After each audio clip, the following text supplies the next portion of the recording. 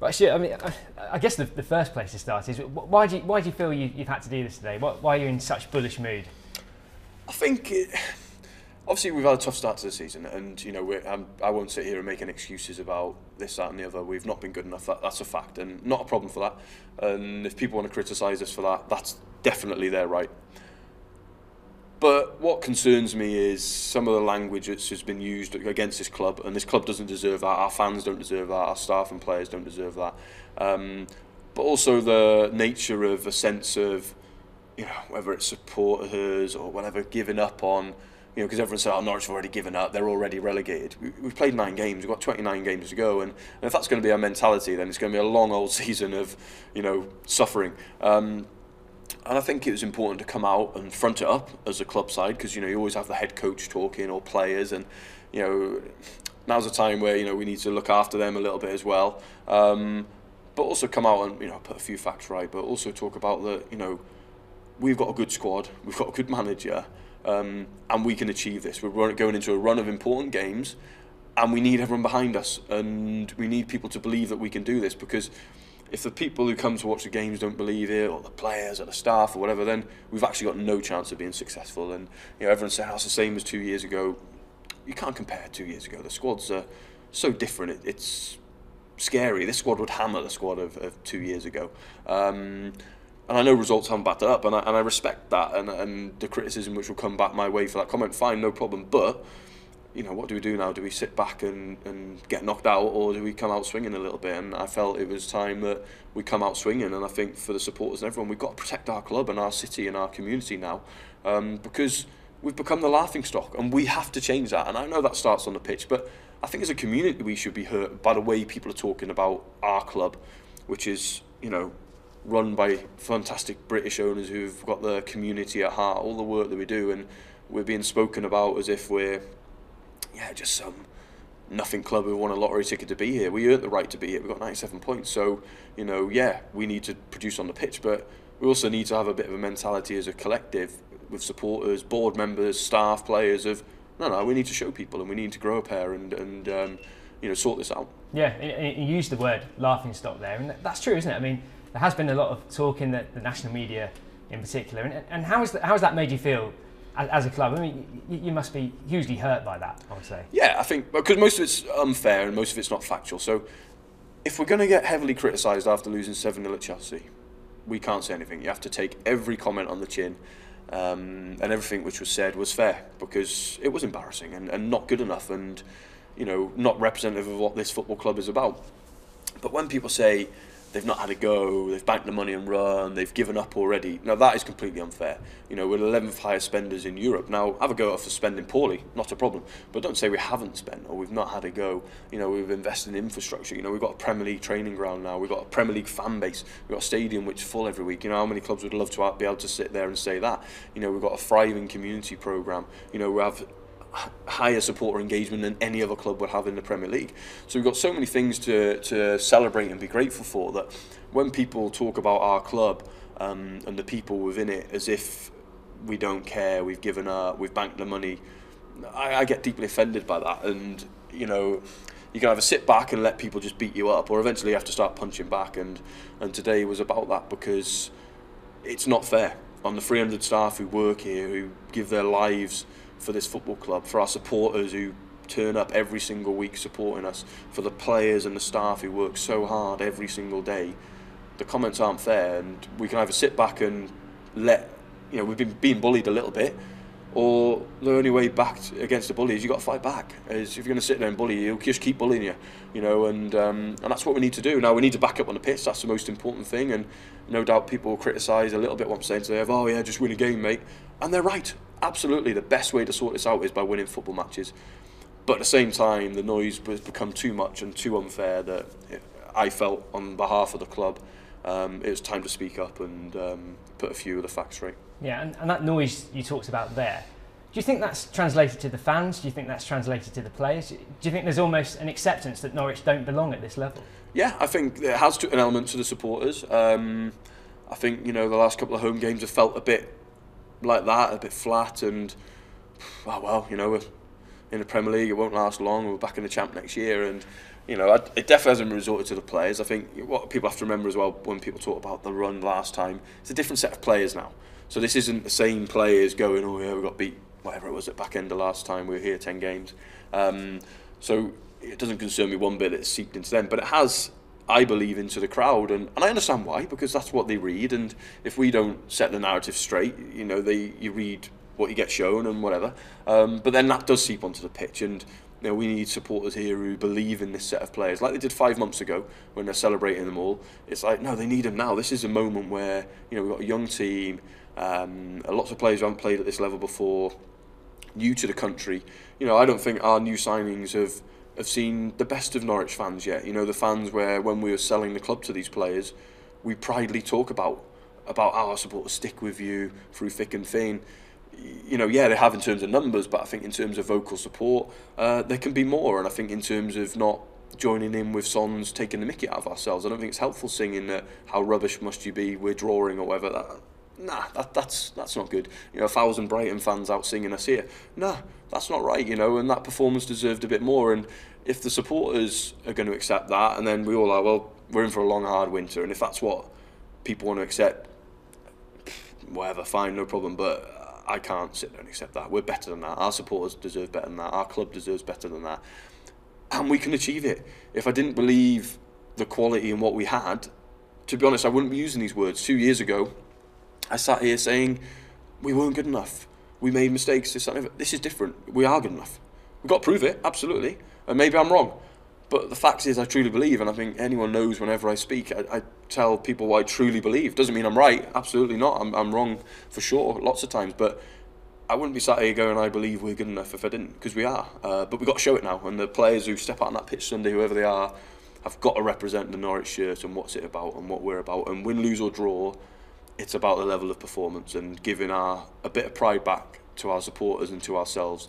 And then you perform, results come. I truly believe that. But you know, this is a time now as a collective. We all have to stick together, not start pointing fingers or listening to what someone on a national station says somewhere who doesn't know anything about us and doesn't care about us. Don't listen to them. You know, you wouldn't listen to some fella down the street telling you your missus is ugly. So why are we going to listen to someone on a radio station or in a newspaper who's never probably even been to Norwich? Wouldn't be good enough to play for us for sure. So why are we listening to them? Ignore them. Come on. Yeah. The flip side of that is that fans will say, well, come on, you need to produce on the pitch, don't you?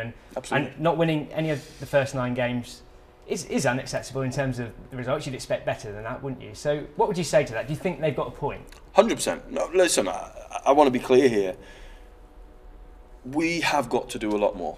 And it's up to us as a club, as people who go on the pitch, the people off the pitch, to turn this around. Not the supporters or the media or anyone else. The only people who can affect it is them players who go out on that pitch on Sunday, who cross that white line. And the criticism has been absolutely fair from our supporters. I don't mean the criticism nationally where people have got facts wrong. That's not fair. I've got an issue with that. By all means, say we're not good enough, but don't say we haven't had a go, because that's a lie. That's completely untrue. But the only way we can turn it around is we have to do that. We're in control of our own destiny there, and we have to give hope back. But we want the fans, and we need the fans to be invested in that. We need them to turn up with a big performance as well for us. We need our players to walk out of that tunnel at 2 minutes to 2 on Sunday afternoon with a sense of, you know what, everyone's with us today. Let's put in a performance. We need to drag that ball in the goal, because that's what we need now. And we've got intelligent fans, we've got great fans, I believe, who understand when a team needs a help. And the team, and everyone needs a help at the minute. If everyone turns up with their glass half empty, we won't win. That's for sure. I can guarantee that. If the crowd is flat, there's no energy, and there's 2,500 Leeds fans taking over the stadium, we lose a game. We need it to be like, you can't hear their fans. This is about us. This is Norwich City putting in a performance, because we don't need the fans when we're 7-0 up or 6-0 up or 2 minutes to go in a playoff final, winning 2-0 and it's job done. It's now. This is the minute where we need them. But absolutely, the responsibility is on us to produce a performance and to reward that. But come on, let's stick together now. That's the beauty of a club. We're only here because it's here for supporters. So of course the supporters are invested in the mood of the place and stuff, because if not, why would football exist? Yeah, very true. one of the accusations that's been chucked at Norwich is that they haven't spent any money, and that's rubbish, isn't it? You know, you spent 70 million quid. As you said, you're the 11th highest spenders in the whole of Europe. Yeah. But what is fair is that they haven't really produced on the pitch yet, have they? These new signings, and what would you say to that? Do they need to do better?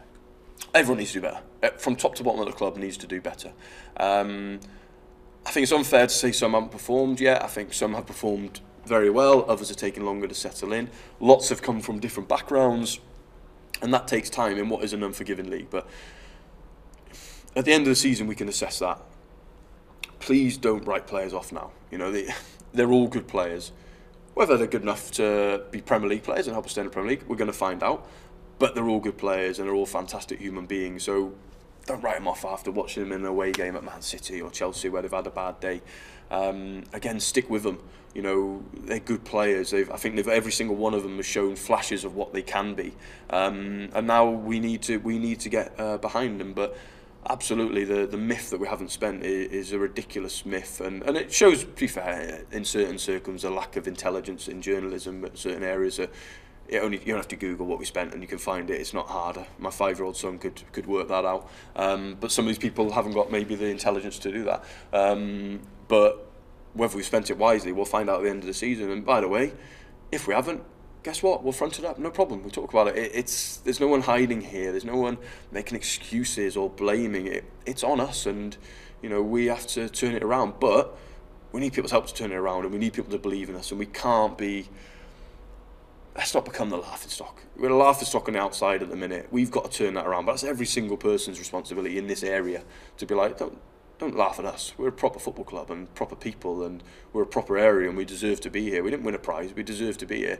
So let's not almost laugh at ourselves. You know, let's show a bit and fight a bit back. You know.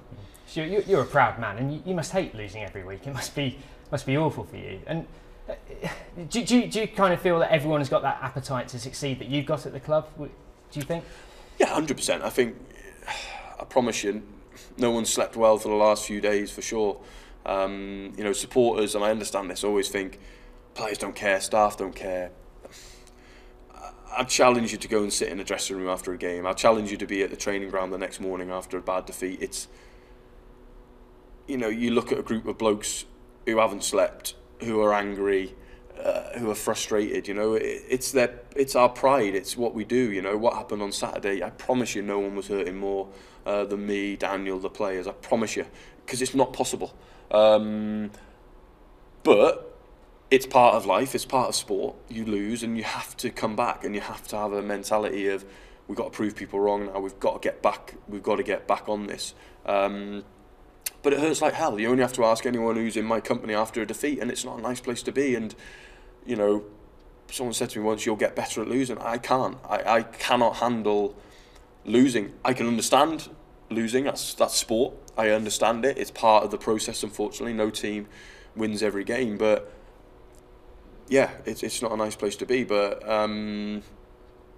end of the day, we've got to change that, and we've got to bring that winning feeling back. And again, only we can do that. No one else is going to do it for us. You know, we're not going to get any help from the opposition or referee or whatever. We've got to do it ourselves, and we've got to believe we can do it ourselves. And if we don't, then we've got a major problem. But we believe we can, and I truly believe we will. Yeah, you're desperate to get that winning feeling back. Do you still believe that Daniel is the right man to deliver that? You still got complete faith in him that he can turn this around? Yeah, I mean, you only have to look at his record. It's you know, he must be one of the most successful managers in the club's history. I'm guessing statistically. Of course, you know, but it's not about one person. You know, it can't just be, change Daniel and the whole, we'll start winning again. Okay, if it was that simple, I'm sure that's what everyone would everyone do. But you know, it's a collective responsibility. We all have to own this. You know, the players who cross the line, the people who produce the pitches, the stewards who welcome our supporters to a game. We all have to own this, and no more so than me. You know, I sit at the top of the organisation on the football side. You know, the buck stops with me. So, you know, if there's any questions, you know, it isn't necessarily about Daniel. You know, but it's about us. And unfortunately, with the head coach, and it comes as part of the job description, is you're the guy who stands in the dugout, and you're the ones who everyone's eyes look on. It's not the assistants or, you know, me or whatever. And you know, and he knows that. he's not stupid. It comes with the territory, and pressure's a privilege as well. We're very lucky that we're in this position where we're playing in the best league in the world, and we're under pressure because we need to win a football match in the best league in the world. We could be in the bottom of the Championship where no one cares, or we could be in League 2 or whatever. So this club's been in League 1. It knows, let's be honest, really hard times. So it's about now's about sticking together and believing we can turn it around, because we know we've got the quality in the squad, we know we've got the quality in the backroom staff. So, but now we've got to go and do it, and yeah, that's it. Let's get on with it. These next five games are pivotal, aren't they? Looking at the fixture list, they look fairly winnable compared to the fixtures that you've had so far. If hypothetically you weren't able to get the results in those games, do you think you'd have to look at Daniel's position then?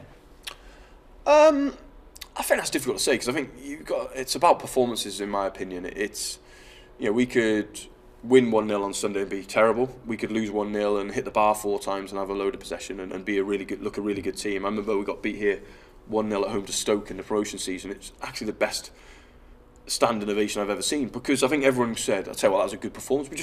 We lost by a deflection goal, I think, off Tim Closer, I think it was. So I think the most important thing is the performances, and that's where it starts. We have to perform well in these upcoming games to give ourselves a chance of points, and but to get points in the Premier League is so hard. That's why there's 2 other teams who haven't won yet. Who are much more experienced and established at this level than us, and much more experienced managers, and Daniel and Sean Dyche, and obviously Steve Bruce he's left. But it's incredibly hard to win games at this level, but we need to believe we can do it. And if we can't, we can't. When we look at things, but we've got to take away this being constant Daniel. Likewise, when we're winning, it can't be, oh, Daniel. It's like, well, no, the whole club's responsible for winning. The whole club's responsible for losing, and that's all that matters, is a club. And now's the time to be looking at all of ourselves, because nobody's doing well enough. Whether that's me, the board, the players, the staff. This is a big organisation, of which, we can't all be patting ourselves on the back when we win, of, oh, I'm doing a great job. And then when we're not, oh, he isn't doing a great job. It's like, no, we stick together whether we're winning or losing. And, at the minute is the time to be sticking together. Yeah. From the outside, people look at the table. You're only on 2 points, but you're not cut adrift yet. Is there still that absolute belief within you, the players, Daniel, etc., that this will get better and you can still stay up, you can still achieve that? 100%, yeah. We've played 9 games, of which we've played some incredibly difficult games within that. And let's be honest, if we would have had 1 win now, we'd probably be sat here going, okay, that's not too bad a start. So we're not a million miles away from what would be deemed as maybe acceptable on the outside. We have bigger goals maybe on the inside, but absolutely we can do it. Absolutely. And if not, we need to just not bother to turn up for games. We need to believe we can do it. We've got enough quality, that is for sure. But we need to go and produce it, and that's the key. But the belief in everyone is definitely there, and now we need to go and we've got to go and turn it around. And if it does fail, let's hope it doesn't, if it does fail, does that prove that the self-funding model doesn't work in the Premier League? No, I disagree, because Burnley self-funding models work, Newcastle are self-funded, Brentford are self-funded, Watford don't overspend. So yeah, I disagree with that. I think it's become too easy an excuse to use as, oh, self-funding, let's just sell and get someone who spends a load of money. Okay, we've seen lots of clubs spend a lot of money, get relegated and never to be seen again as well. So I think it's too basic to say that to blame this on a self-funding model or whatever. We've got more than enough tools to be successful now at this level, and it's not easy, but we need to go and do it. Yeah, and finally, it is a huge game on Sunday already, isn't it, against a team that are struggling as well. So what's your message to the fans, any Norwich fans that are coming on Sunday? Is it get behind the teams and don't bring any negativity into the stadium? Yeah, support the team. We all want the same thing, supporters or staff or players. We all want to win a game. There's not one person, well, there shouldn't be one person here who goes, I hope we get beat today. So come with a positive mindset and let's help the team, not because I guarantee the Leeds fans will be there helping their team from the first minute to the last. So we need to help ours and, have a bit of pride in that and be part of turning this around.